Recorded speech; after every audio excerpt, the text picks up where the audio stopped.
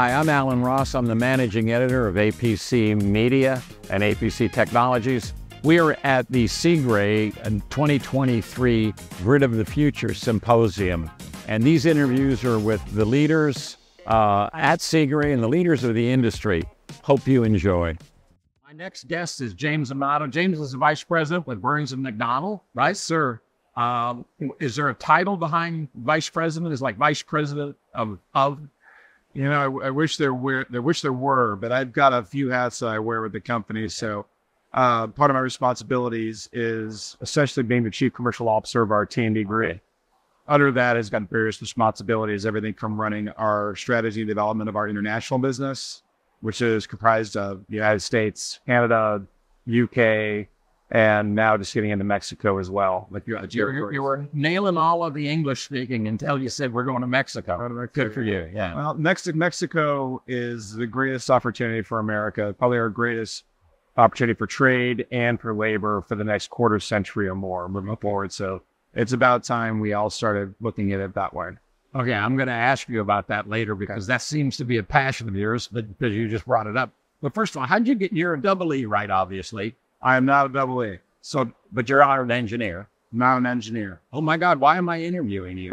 Why are you interviewing? That's a good question. No, why am I here? Your background. My background. So prior to joining Burns & McDonald, I was in the wire and cable industry for the better part about 8 years to a decade or so. And in my life, I was one of those people who always had an affinity for figuring out how things operated on the technical side. So I had erector sets, I had electrical kits. Well, you are an engineer. I wired my parents' house's new phone system. So I knew how to tinker and I really understood how things work. I thought I was an attorney. I thought I was going to become an attorney. Spent my whole time in college, I was going to become an attorney. And I decided I really didn't want to become an attorney because I think to become an attorney or a doctor, you really have to love what you're studying. And by hook or by crook, I had some friends of mine that I knew since I was young who were involved in the wire, cable, and data structured market industry. And they were really excited about the company they were going to work for at the time, and they got me to join. And it really turned me on because nothing in this world runs without wire and cable, right? When you think about it, nothing does. And then you learn about how everything operates. And one of the things that I got put into by the company I joined immediately was calling on large design build firms. So I was calling on everybody from Burns & McDonald to Latin Beach to Peewit, all the large design build corporations in the country. So I just really gravitated towards the power sector. And at that time, it was building a lot of power plants, not only in the US, but also in China and in Egypt and a few other countries as well. So it was a really great opportunity. Then after 9/11 hit, while there was a lot of posturing that we're going to build more power plants and really try to create an energy policy in America that's backed by some kind of reliable power, stop. What I saw, though, was that a massive investment in power delivery, transmission lines, substations were really starting to hit and grow. And then I started learning about the power delivery market, which I really got a lot of excitement and juice out of, and I threw myself into that. And T&D and the power delivery market has been my focus for the better part of the last 23, 24 years. Okay, so a background thing I found out and doing some research about you was you created $13 billion. At that time, it was 13 billion with a B. With a B, almost like Carl Sagan. Billions and billions and billions of dollars of work. You say that 13 times. Yeah, talk about correct. Well, few things. One, when I first got into the transmission distribution market, there was only one mega billion-dollar scale, I would say, investment at the capital level was done by then Northeast Utilities, now Eversource. Yeah. It was called the Middletown Norwalk program. And it also had the Glenbrook Cables program attached to it as well. They might have had a third, but I'm Bethel Norwalk. So they had 3 projects that if you added everything together, you're almost actually coming close to $2 billion. And it was after the Energy Policy Act of 2005, after we had the blackout of 2003, which most people will probably remember. And there was an incredible amount of incentives for utilities to invest in the infrastructure grid to make sure that if a tree falls over somewhere in the United States, it's not going to shut out a quarter of the country's power grid, Right. and try to make it more resilient and more reliable. So there was an incredible amount of money injected into the market at that time. We were the first, when I say we, Burns & McDonald, were the first firm to successfully complete a $1 billion+ scale project, largely because it hadn't been done on that scale in at least 25, 30 years. Okay. So after the success of that project, it was a good calling card going down to utilities that had very low to reduce or almost no staff, had very large capital spend that they had to invest in. They had a need for our expertise knowing how to successfully, run, scope, schedule, and budget on large capital framework. And for us, that being successful on those first set of projects really enabled us to be able to bring value to the market that wasn't there before. And as we were able to get more projects, it just started cascading. And so that's kind of how it happened. And if you think about it, that's kind of what happens in markets. When there's something that's a need that's not there, it immediately comes. And when you bring that need to the market and other people want it or have a need for it in this case, and there's not a lot of folks who are willing to do it, it was easy for us to do. Because of the structural model of program management, we're managing the spend, we're doing design, we're helping on the permitting, we're doing a lot of the functional areas of the project. A lot of our competitors were more interested in taking on smaller chunks of the project where they would say design, build parts of it. And that's what they were interested in. They figured there's probably better for them from their perspective, how they want to go into the market. Yeah. So for us, we were able to also not only, help our clients, but we also help manage a lot of our competitors as well. And in a market where there's been almost more demand than there is supply, especially in the last 4 years, and that's not changing anytime soon. It enabled us to create a niche in that market of capital spend, and I'm really proud of. That's really, manage your competitors. Yeah. That's an excellent, that's a trust factor too, if you talk about it. Yeah. It is, but we have a small industry. Yeah. And right. The level of professionalism that I've found in the energy market, whether on the client side, owner side, developer side, or even on the side of the competition, I'm really proud of how we carry ourselves. Especially, for example, we're here in CGRE, U.S. National Committee, of which I'm a member. We're comprised of all of our competitors in the market, along with our utility clients, and we're trying to find out new ways to help each other be better. Yeah. And again, when there's scarcity, it's typically knives out no matter what market you're in. Yeah. But we haven't seen that, in at least a quarter of a century, almost arguably in the T&D space. And I don't see that changing anytime soon.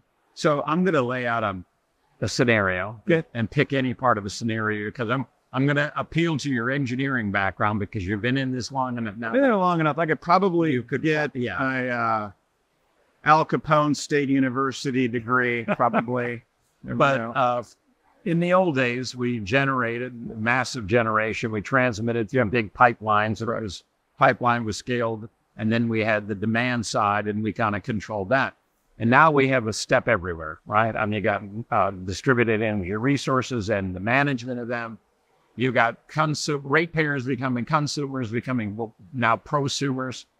Electrification of transportation. We're trying to decarbonize. We're trying to decentralize. We're trying to diversify. Pick another D and I'll come up with it. But we're trying to do all of these things kind of all at once. We're making the grid of the future, this conference that we're at, that's got to be hardened. It's got to be flexible. It's got to be reliable. It's got to be resilient. Mm-hmm. And oh, by the way, it's changing all the time. Correct.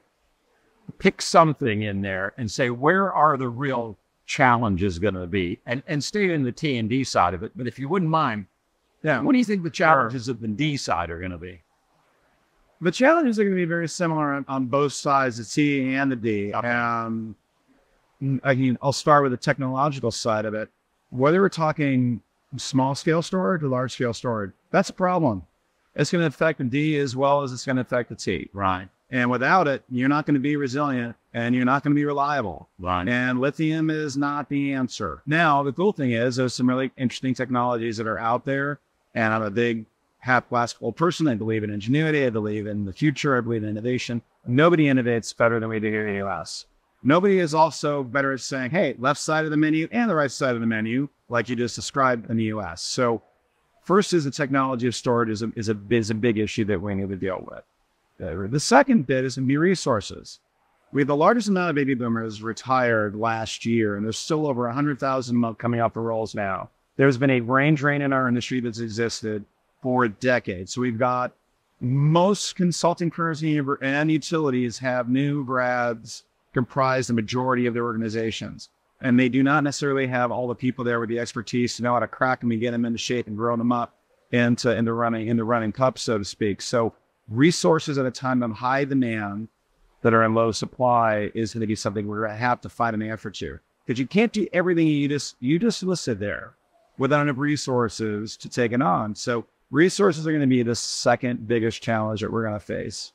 What I do believe, though, that we're going to be able to take on, and really if we can answer the problem of permitting, is we'll be able to get a lot more projects done to make the grid more resilient and more reliable and have power delivery, not only at the high voltage level, but actually also on the distribution level as well. If we allow the utilities who are charged with a huge responsibility to provide reliable, sustainable power to people when they need it, and you're being held from being able to do it. I just saw that 2 days ago, Governor Newsom signed a bill to support all of this, development of transmission in California, but vetoed a bill on making permitting more streamlined on a few projects, not on all of them, even a few.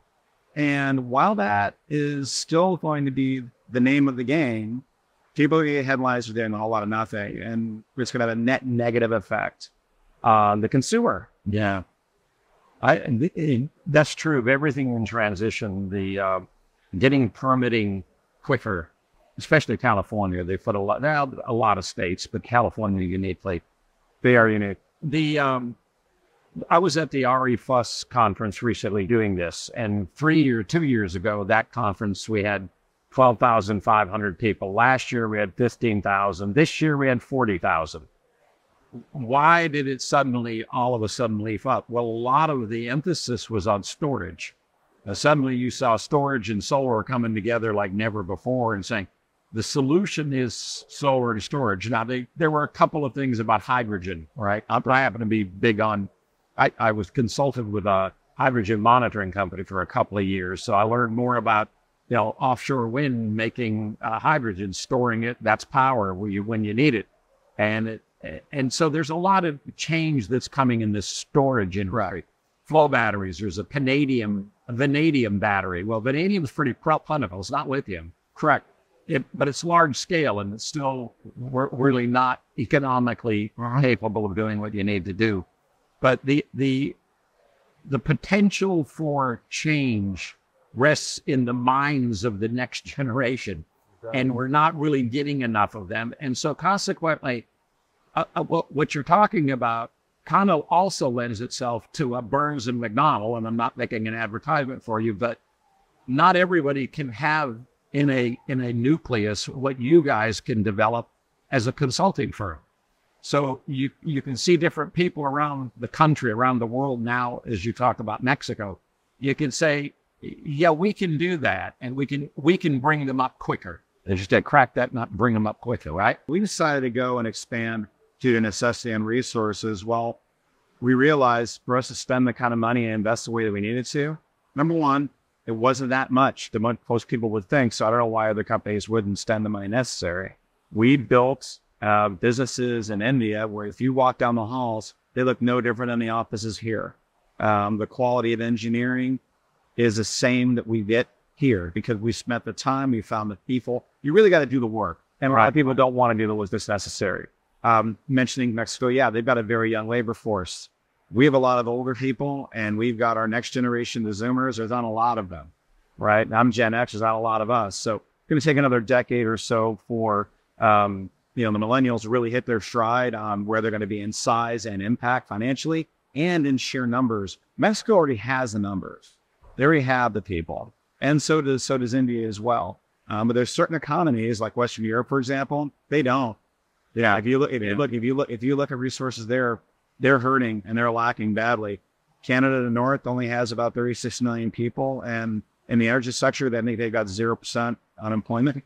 Yeah. So they're utilizing us to help make up the difference. So for us, being able to manage the demands and needs is going to be as as much as we can as a company, while also protecting what we're about, because we're 100% employee owned. Right. So we make money together. We lose money together. It's not some faceless person on Wall Street. So we try to take that very, very, very, very seriously. Two last questions. First one, you talked about Mexico. Yep.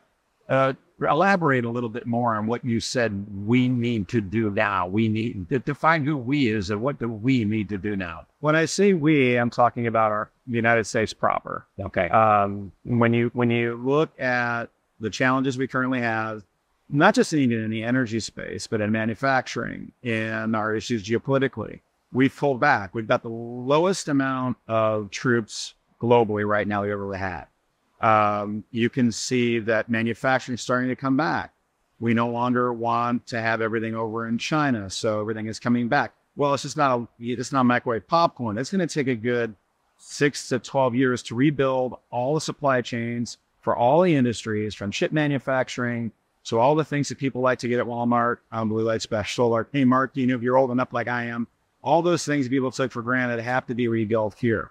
So it's going to be a massive lift to not only answer the energy issue, but the energy demands for data centers, the energy demands for building new infrastructure and manufacturing. Yeah. And oh, by the way, we also have a lot of people that are going to need it, as well as partners that we can rely on to help us build what we need to.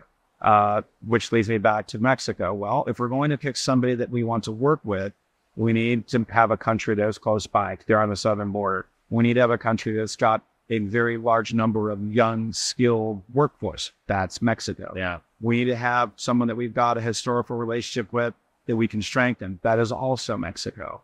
And when you think about where the rest of the world is headed to, number one, I'm very bullish about where we're at. But to accomplish the transitions we're going to have to do with the least amount of bumps and the least amount of headaches at a time of high interest rates and high inflation that aren't going to go away for a very long time, we need to have the strongest, most reliable partners we can to help steward our way through it. I wish you were writing policy for what we should be doing at the federal and in industrial America. I have a friend who has transformer plants here in Georgia and Virginia. Well, named the company, but it was a transformer manufacturer in Virginia. He sold out, right? He needed to grow. He took over a failed facility, one transformer manufacturer in Chihuahua, Mexico. Built-in labor force, excellent skilled labor force. He could bring it up quickly, excellent engineering capability within Mexico. Right. And they went into production within literally record time. And he's got engineers working on the shop floor to learn how to build transformers so that they can better engineer transformers. Perfect example of how he almost doubled his capacity. Literally within 2 years, he would have been hampered to do it here for a lot of different reasons. The biggest one was the labor supply, but I couldn't agree with you more about it's on our southern border. I signed an agreement with a company I owned years ago in the furniture industry, a Maquiladora project, where we could transfer back and forth. And it was brilliant. I mean, it was really led to the North American Trade Act, the agreement. The part that we did with Mexico, it eventually turned into that. And it was very effective for a lot of industries. Lastly, Seagrade. Yeah. The value to Seagrade to you personally and to Braze and McDonald. So having been in the industry for a little over 20 years, I was, there's other industry events that we could go to. IEEE is a good example of that. And, about 10 years ago or so, 12 years ago, went to my first Seagrade conference. And I was blown away at the emphasis on the technical. I mean, I tell people, it's Woodstock for engineers at every 2 years at the annual. But as an organization, I feel that same way as well. I mean, not to disparage other organizations. They all try to do very well. They all try to do a good job, and they all specialize in different things. Some have more of a net impact on papers that lead to commercial sales of their country's products. Others are more focused on solving problems. Seagrade's about solving problems. What do engineers do? Engineers solve problems. So when I think about over 250 plus committees with a breadth and depth of topics of focus and innovation and technology, it's second to none globally. It's a passionate group. Like I said, we've got 5 or 6 of my competitors and I sit on committees together trying to figure out how to make the world better, how to help our customers be better, and our customers work in concert with us. It's a very unique organization. I'm incredibly proud of your hard art. Excellent. James, thank you so much. I appreciate the time. Thank you. Pleasure's mine.